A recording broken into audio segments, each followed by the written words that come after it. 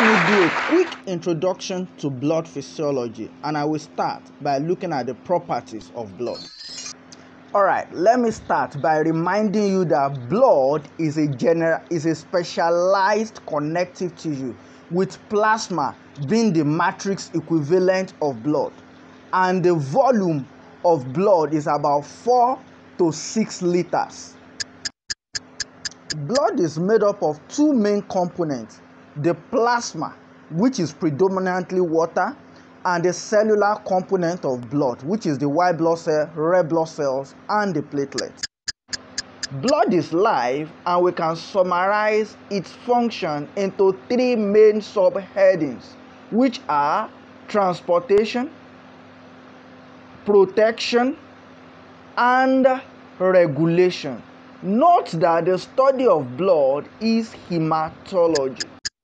Also, there are two words you should be able to separate from each other: cardiovascular, which is heart and the blood vessel, and circulatory system, which refers to heart, the blood vessel, and the blood. Note that the most important function of blood is transportation. Why? It is blood that moves oxygen and nutrient to various parts of the body where it is being used, at the same time removing the waste products such as CO2 to where it will eventually be moved out of the body, without forgetting that blood is also responsible for transportation of hormones and stem cells to their target structure and destination respectively.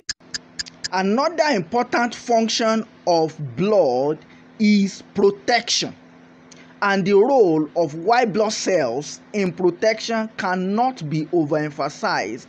White blood cells are very important in inflammation, which is the process that limits the spread of infection, as well as direct attack of foreign organisms that find their way into the body.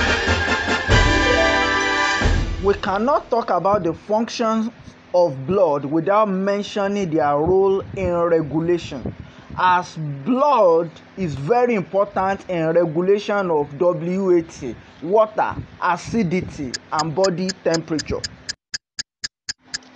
Blood contributes to regulation of fluid balance, stabilizes pH, and also body temperature.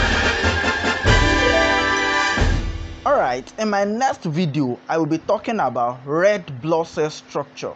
If you are new here, kindly subscribe so that you can continue to enjoy amazing videos such as this. Thank you very much.